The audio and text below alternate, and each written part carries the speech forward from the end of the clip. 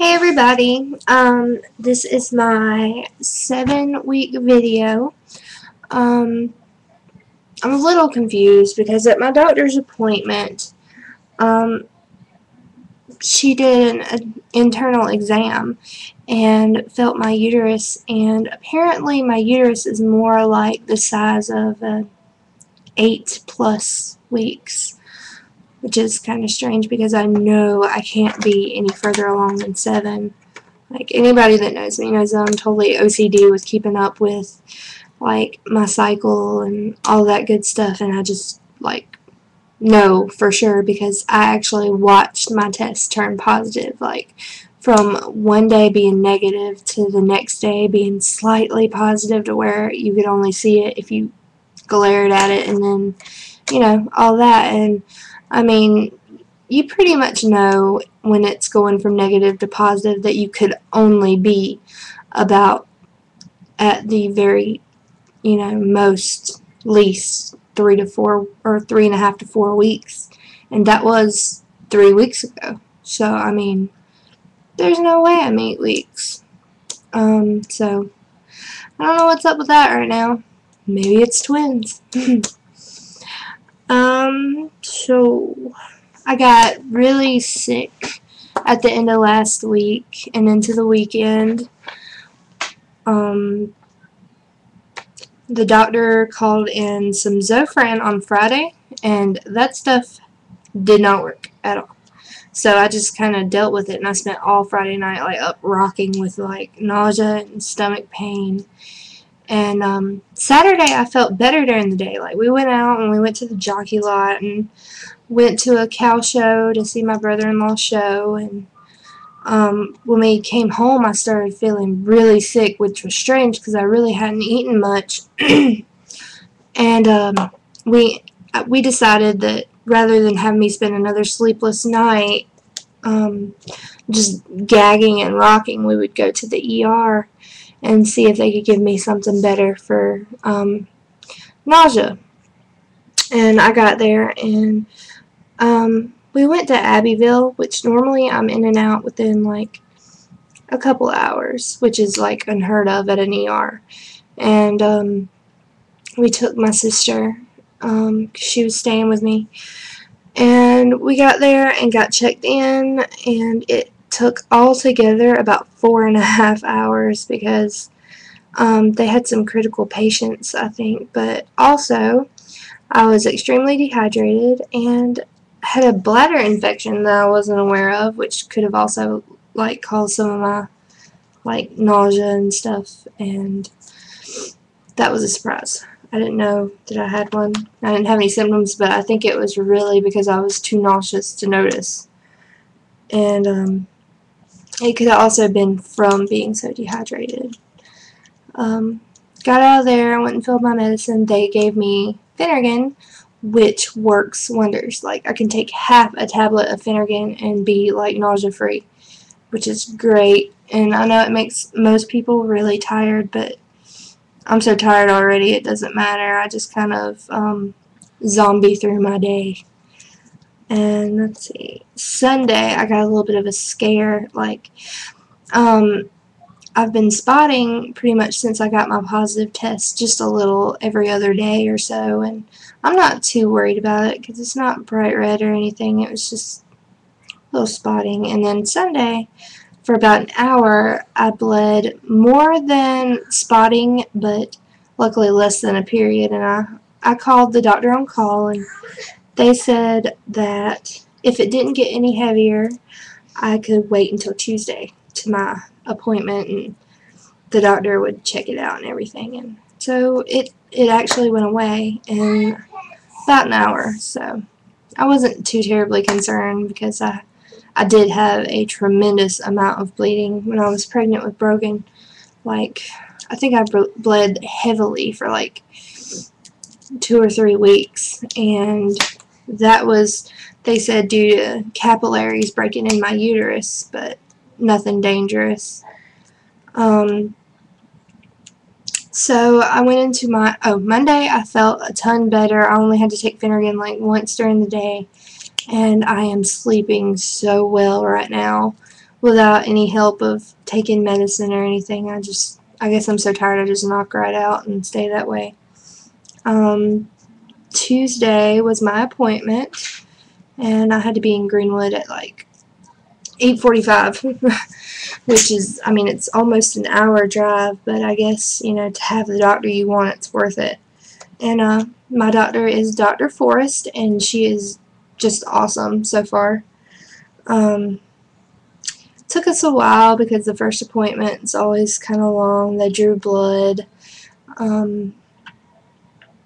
did my family history and all, which, I mean, is not very extensive. We don't have a history of, like, birth defects or genetic disorders or anything, which we are lucky.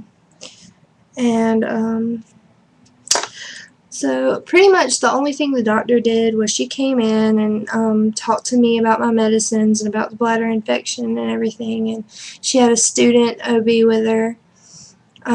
She did an internal exam to check my uterus to see if I was on track and to make sure my cervix was closed since I had the bleeding, and luckily my cervix is perfect, closed. There's been no spotting or bleeding or anything since the appointment on Tuesday. And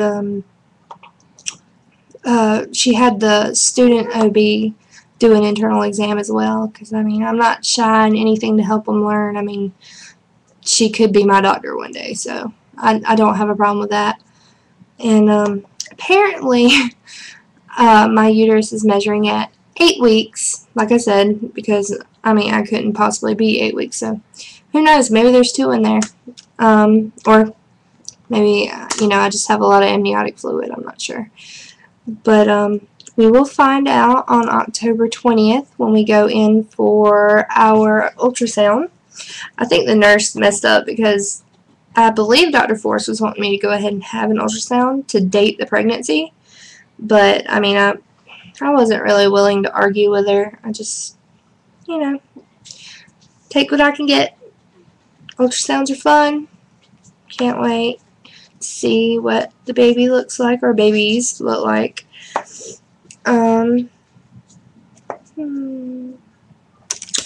Oh, and she called and got my operative letter from Anderson, and it turns out that I did have a bikini cut C-section, and that means that I can try and have this next baby naturally, as long as I'm not induced. If I can hold on and wait and go into labor myself, which I'm hoping I can. I hope my blood pressure behaves this time. I'm hoping that, you know, I can do this the natural way. She said there was an 80% chance that I could do it naturally this time, and I like those odds. I will be delivering at Self Regional Hospital in Greenwood, and once I'm farther along, I'm going to go and do a tour there, see the birthing center and all, but they have an all-in-one room thing where you labor in one room, you deliver in one room, you recover, and you have your mother-baby time all in one room, and it has a jacuzzi, and I think it's probably set up like most hospital rooms, but it'll just be nice to not be moved around 50 times at the hospital. But if I do have complications, she said I would have to have a C-section, and I really don't want another C-section, but I'm not going to say I will not have a C-section, because, I mean, you got to be flexible in pregnancy, and whatever is healthiest for me and the baby / babies, that's what I want. I want a healthy child. I don't care so much what the risks are to me, as long as, you know, the babies are healthy. And I've been through one C-section, and I survived it, healed up really well, and if I have to do another one, I'm sure it'll go just as well. But fingers crossed for no complications, so I can have this baby the way I want to this time.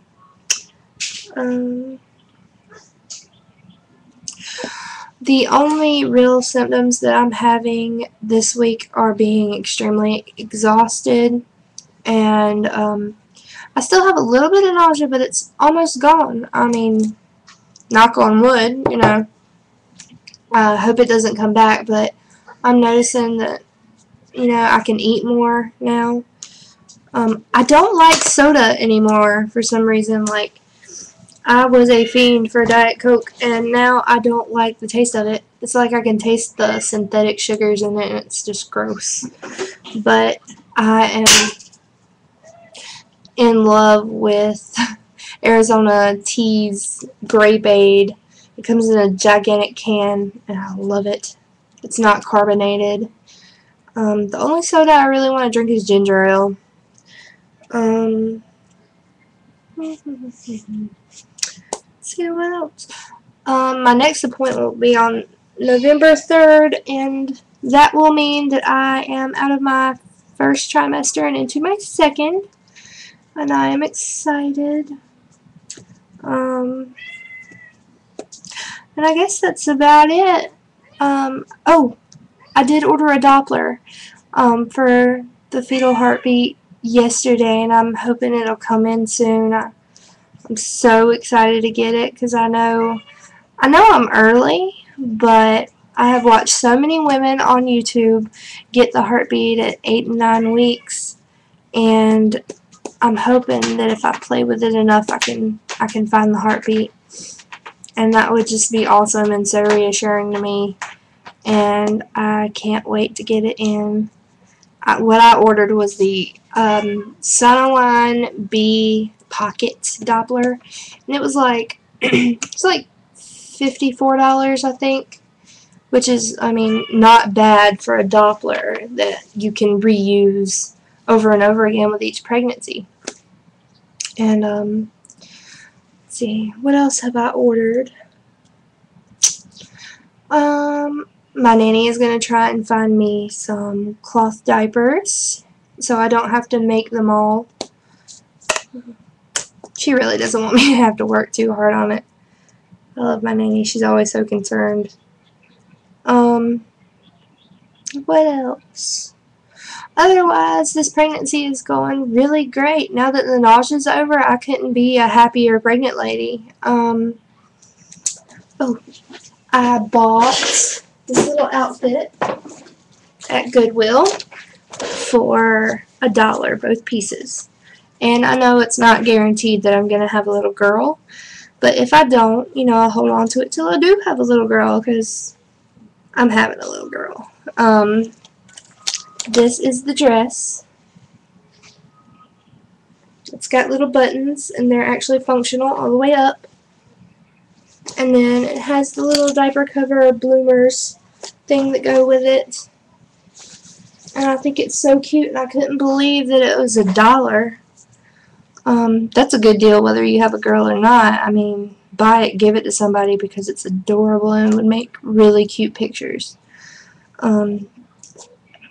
My throat is really dry. My sinuses are kind of acting up, but nothing too bad. I'm excited to say that. Well, I guess I'm going to keep it short. I'm going to call this my 7/8 week update because I don't know where I stand right now. Still looks like my due date will be mid-May, probably closer to the 12th, which is my birthday, and that makes me happy. So I guess I'll show you my belly, and we'll call this video done.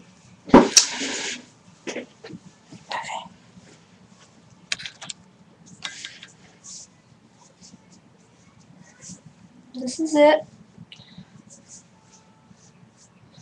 And I have not gained any weight.